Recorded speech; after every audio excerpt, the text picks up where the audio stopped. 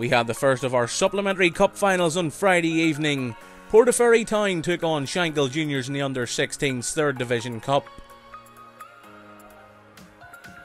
Portaferry went 1-0 in front. A slip at the back presented Morgan Smith the chance to score, and he did to put his side ahead.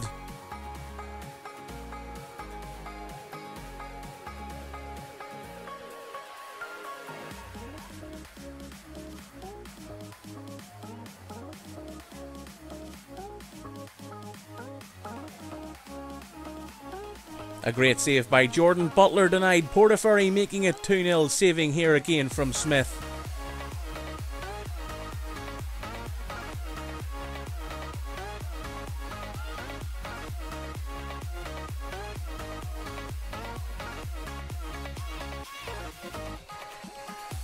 Portaferry came close again shortly after, but Brendan McNamara was denied by the Shankill goalkeeper.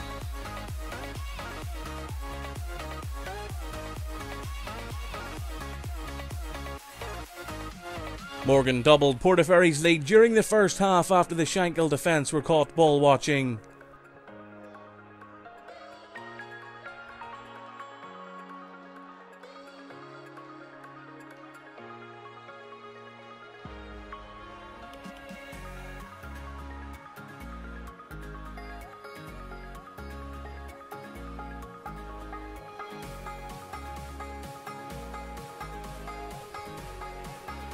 Shankill left back Jamie Parkinson chanced his luck with this effort, but it never troubled Oren Young.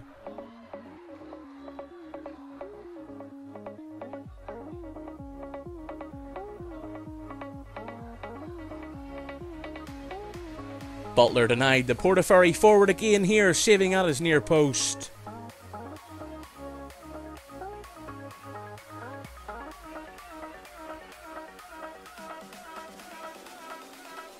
Matthew Irvine came close for Shankill following this throw-in, but the big striker's shot hit the side netting.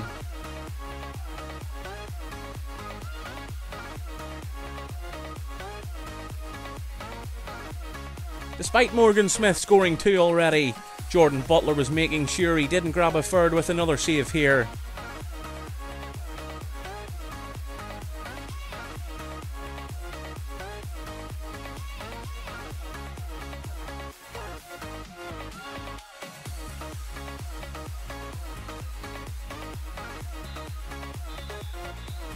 Full-time score at the Bangor Fuels Arena, Portaferry Town 2, Shankill Juniors 0.